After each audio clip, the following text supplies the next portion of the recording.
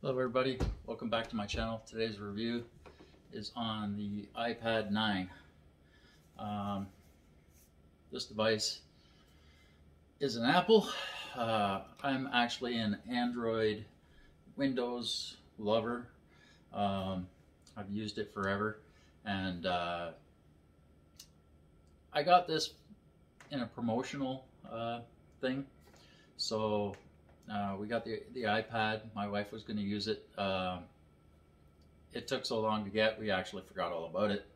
But now we finally got it, and she doesn't need it anymore because we actually had to purchase her another one. We got it online. It was not very expensive, and she loves it. Android, by the way. Now, this is my first time hands-on with an Apple product.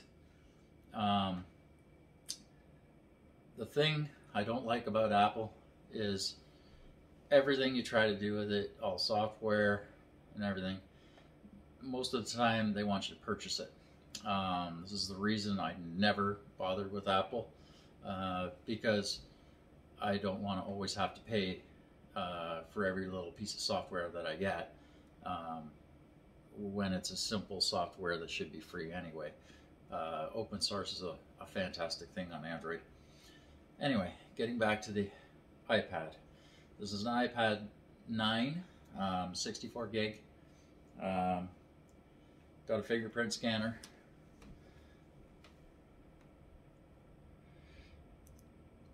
It is always a little sticky sometimes. Doesn't want to work. That's the only complaint about that, really. I mean, it does work. It just, you gotta fumble with it a bit. As for software, here, I'll bring it up close so you can kind of have a look. So that's the main screen. I put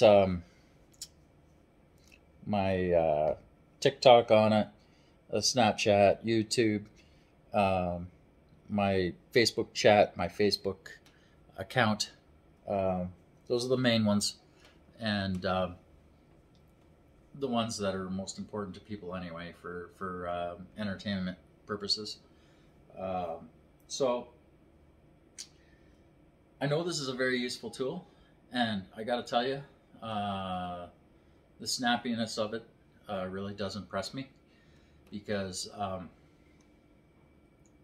a lot of the tablets that I have used in the past, most of them were older ones, mind you, don't get me wrong, but they were always slow, and they crashed a lot. Not the case so far with this. It's been pretty good. I've had no problems with it.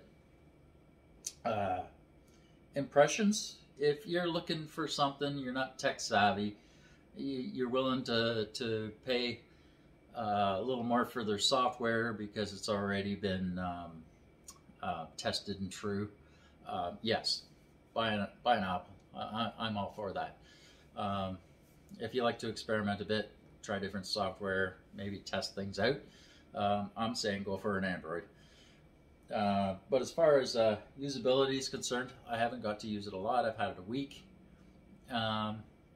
but pretty good, not bad. I think Apple should step up their cameras. There's no reason not to. The only reason they're not doing it probably is so that they can update to the next model. Maybe the newer models do have them. I noticed there was a 10 and a 12 when I was looking online. Yeah, maybe they did, but of course they made you pay for it. I'm like out of the box. Always have been. My first phone, when I started caring about cameras, of course, was a Windows phone because it had a great camera.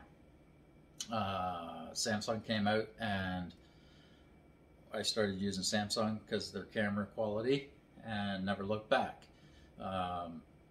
Always got the best phones, the flagships, because they do have the best cameras. The other ones, the lower grade ones, I don't even bother with them because I'm not happy with them. Got to have a good camera. So Apple, um, yeah, step up your cameras, man. Go to Sony, make a deal. As far as, like I said, usability is good. It's got measuring tools in it and stuff like that that I never thought I'd use, and I probably still won't. But knowing that I can is kind of fun. But other than that, yeah, so far it's been working good. Battery life is terrific on these, by the way. It is. They brag about it. It's true. Other than that, I really don't have much bad things to say about the tablet, other than like upgrade the cameras. My goodness, there's no reason for a bad camera, none, in anything. So if you're doing that, it's because you're trying to save pennies, and it's not worth it in the end, because then you're not getting more customers. Anyway, if you like my video, I hope you like and subscribe, because I review things, not all the time, but sometimes, like this. I got a new iPad. I thought I'd make a video on it, and hopefully help you guys out a bit. I mean, if you're trying to make a decision, Apple or Android, I mean, if you're not tech savvy, I would go Apple every time. It won't cause you too many headaches. Anyway, I will see you guys later.